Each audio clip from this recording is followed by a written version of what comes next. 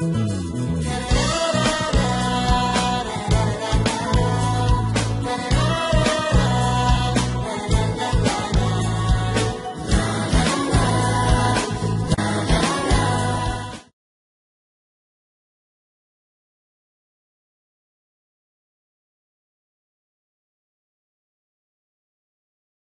to my computer and you just go to the fedena instance place where you have installed. It's my instance is C school config and initializers. Then go to the initializers, then you can find the fedena settings.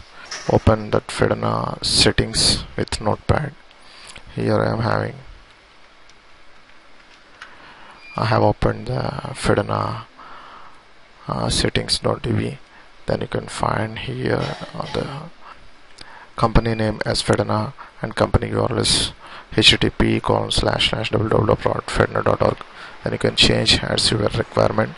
Then restart the server, the company name to your company name and the company URL to your URL.